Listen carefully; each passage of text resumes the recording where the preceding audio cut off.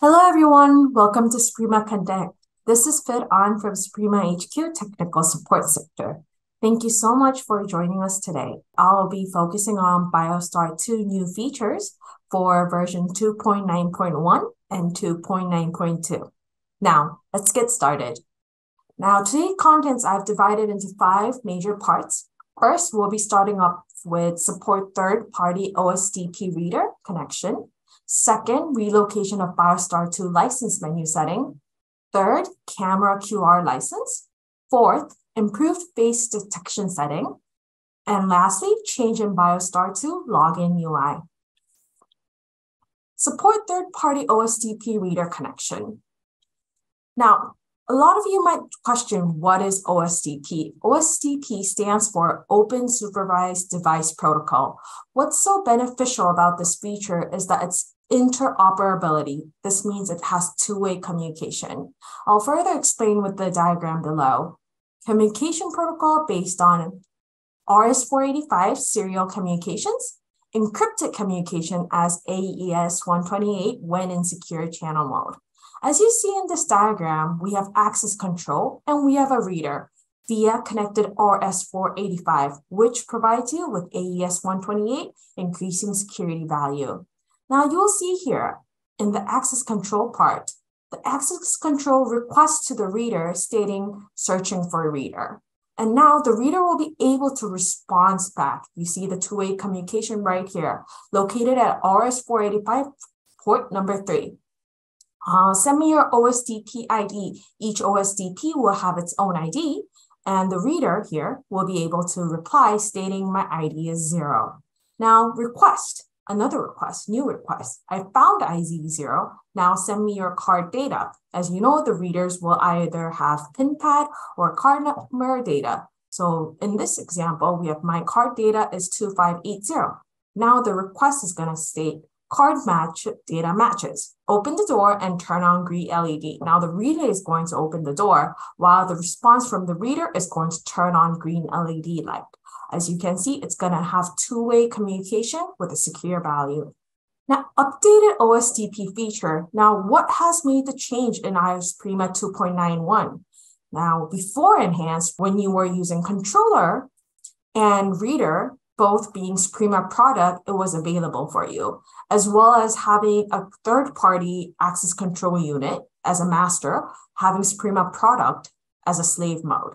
Now, the new feature is going to allow you to use Suprema product core station CS40 as a master, also allowing reader, slave, third-party OSDP reader is now available for you. Let me move on and tell you more in depth about this new feature.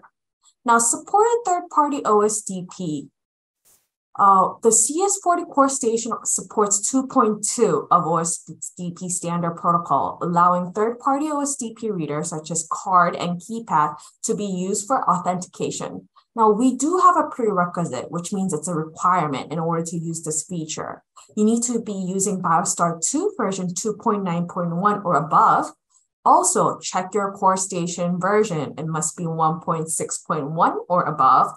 Lastly, the OSDP must be supporting 2.2 of OSDP standard protocol. And most importantly, these features cannot be set up using core station setup manager. Right now, we have proven third-party OSDP reader by Suprema with HID and STID as listed in this chart below. Now, the CS40 core essentials, you must know these features in order for you to be able to apply. Now, maximum 8 devices are connectable to one single core station. Each port supports 2 devices with a daisy chain, and you cannot connect third-party OSDP readers as Suprema RS-485 slave device, the same RS-485 port of core station. The specification for the maximum number of Suprema slave device supported by core station and the maximum number of third-party OSDP readers are not counted together. So you have to consider it as a separate count. Setting the SCP key. This is a very, very important feature that you must be taking precaution for. Let me tell you step by step. So secure channel base key is a 16-byte long and it is issued for secure session. The SCP key must be set before adding an OSDP reader. If an already added device exists, you cannot change the SCB key. What this means is if you already have another device added and you have already set it up, you cannot make additional edits after on. If the manufacturer of the third-party OSDP reader uses a specific SCB key, you can set the same key with the OSDP reader in Core Station.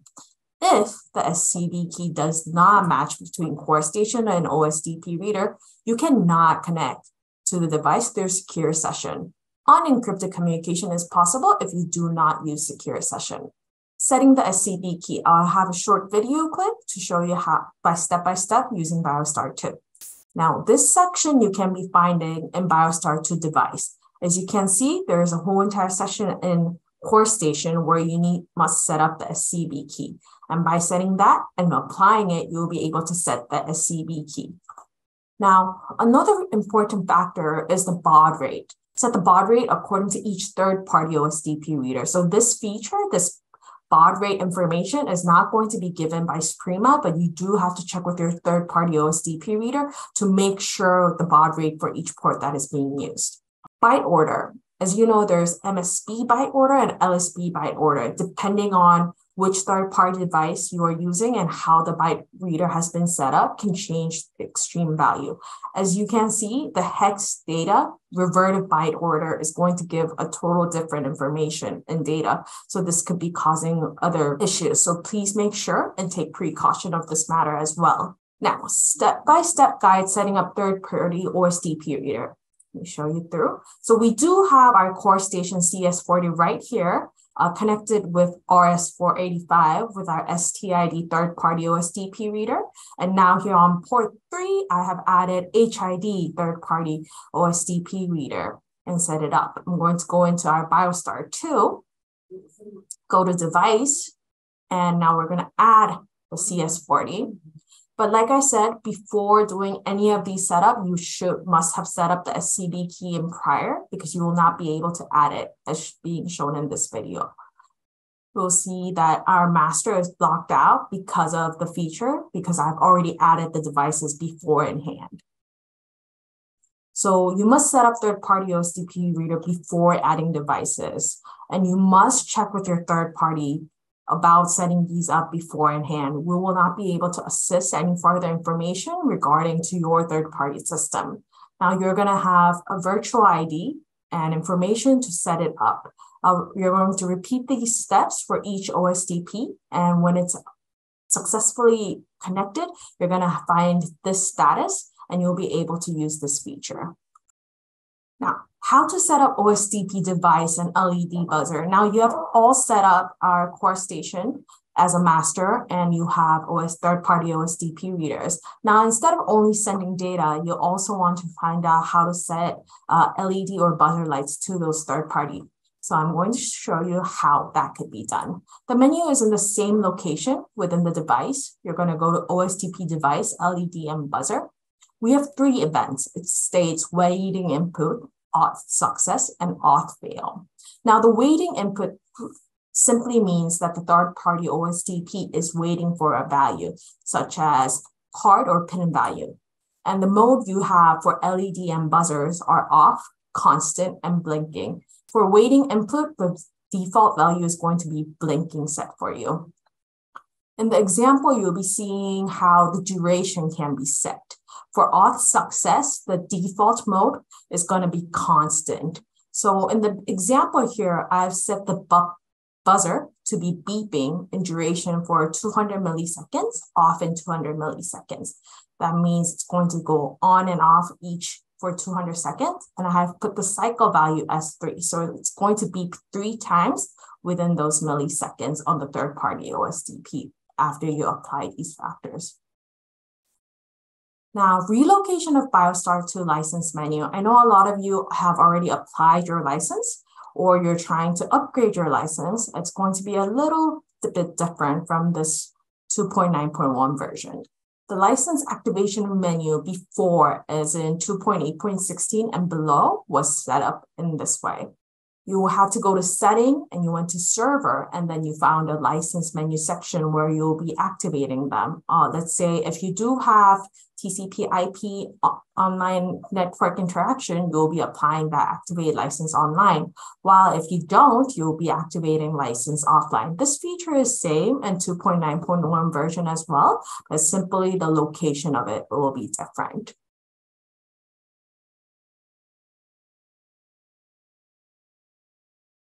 And you're going to get the licenses activated, issued to someone. And if you go to About, you'll be able to see which license has been activated to you. Now to our current version, 2.9.1 and above, you will be going to BioStar 2, log in. You're going to go to settings, but instead of going to server, there's a separate menu for you called license menu. You'll be going there to activate the same procedure as in below. Now, camera QR license is a new feature that is going to be applicable for you from starting 2.9.1 and 2.9.2.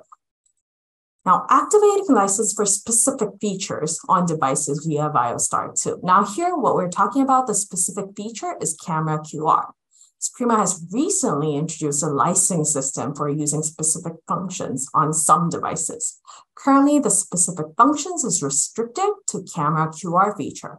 On XStation 2, firmware version 1.2.0 and above, and BioStation 3, firmware version 1.1.0 and above.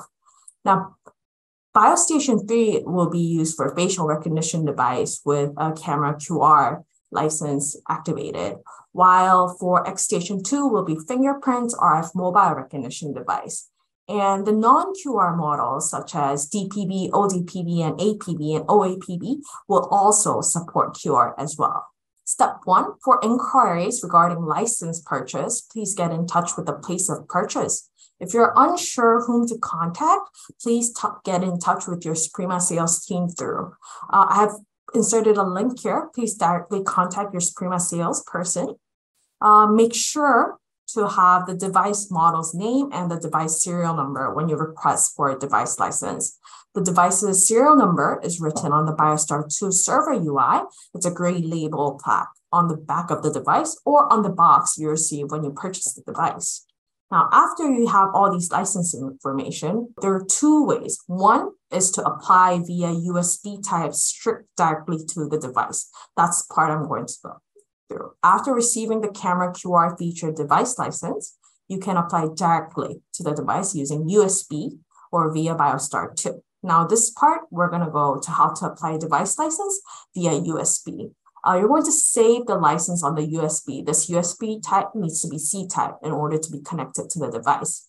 Connect the USB to the device, click the device menu icon on the left top.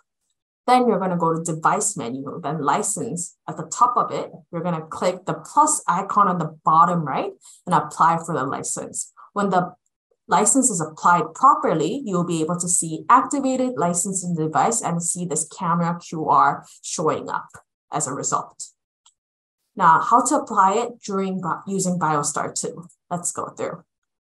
So we're going to go to settings. We're going to go to license. We're going to go to device license. We're going to have the device license separately saved in certain folders of yours. Now, let me just explain each part differently. Now, normal simply means that it is activated properly. You have a device, it's connected to BioStar 2 properly, and it has a firmware version that can be applied using certain device license. Not activated means it's not applied to this particular device, as in it might not be XStation 2 or BioStation 3, or sometimes you might have a firmware version that does not apply device license. Disconnected means it's not connected to BioStar 2 server for PC, so you need to first apply and make sure it's connected properly. Unregistered means the device has never ever been registered to BioStar 2 from the start. So you could see the status and make sure it's activated properly, and you can click on activate to move on and use your camera QR license via BioStar 2. Now, improve face detection setting. Now, this feature's affected device is limited to Base Station F2 firmware version 2.1.1 and above. And in order to use this feature, you must be using BioStar 2 version 2.9.1 and above.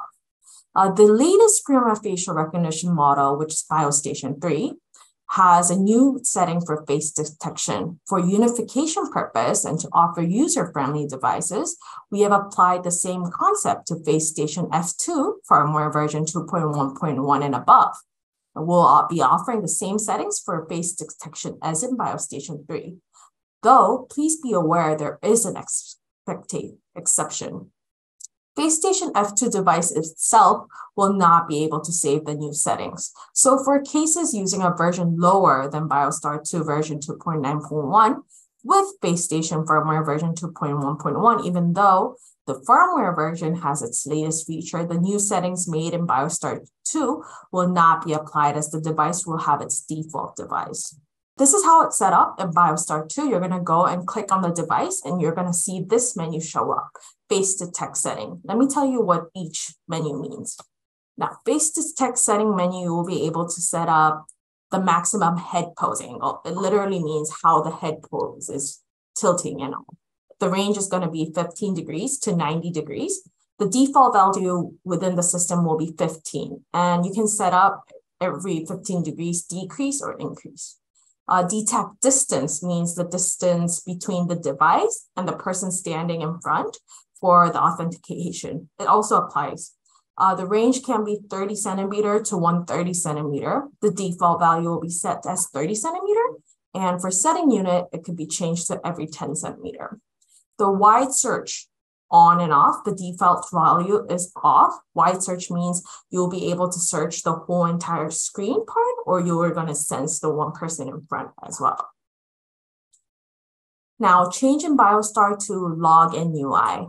We had a star with different color setting up looking like this. We're going to have a total new UI. This is our BioStar 2 official UI. So do not worry that you're at a wrong site or such. Please be aware that it's simply update in the design factor. And more importantly, starting from 2.9.2, we have improved security of login password vulnerabilities for brute face attack. And please be aware of that feature as well. Thank you everyone so much for your time. Hope to see you all real soon. Thank you. Have a great one.